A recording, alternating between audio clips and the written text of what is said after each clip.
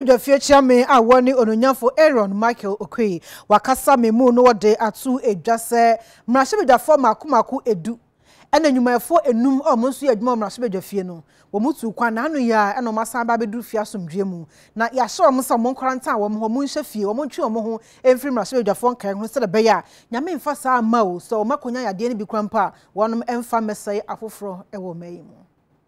Members of staff of parliament, distinguished ladies and gentlemen, members of the media, it's important that Parliament should explain a few things about the present problem we are having all as a people globally with regard to this malady. And we deemed it necessary to share a few things with you. Some of the measures we have taken to curb possible spread of the virus include the circulation of notices of current information on the disease at all vantage points, the installation of sanitizers all over Parliament House, wearing of protective masks by all members of parliamentary staff, visitors to the chamber, members of parliament, and all others as it may be found necessary. The taking of temperature of MPs, staff, and the media at various points in the building, especially entry points. There is a mandatory self-quarantine of MPs and staff who have traveled outside the country or who are returning to the country. A number of our people went abroad to do very legitimate business, but the circumstances of the time are such that as they return, we need to take certain measures. They are not punitive.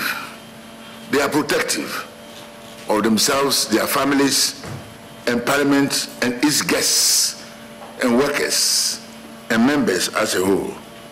As we are speaking now, 10 members of Parliament who travel abroad in these circumstances have been asked to stay in self-isolation for the mandatory number of days.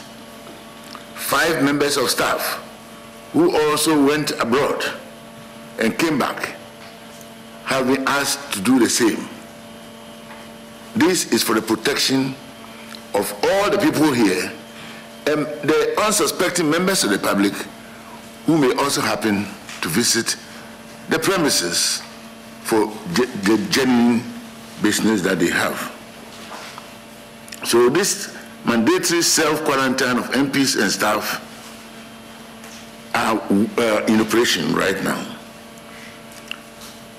We have also in the interim advised all members of parliament to sit 2 seats away from each other so that we'll give ourselves some space.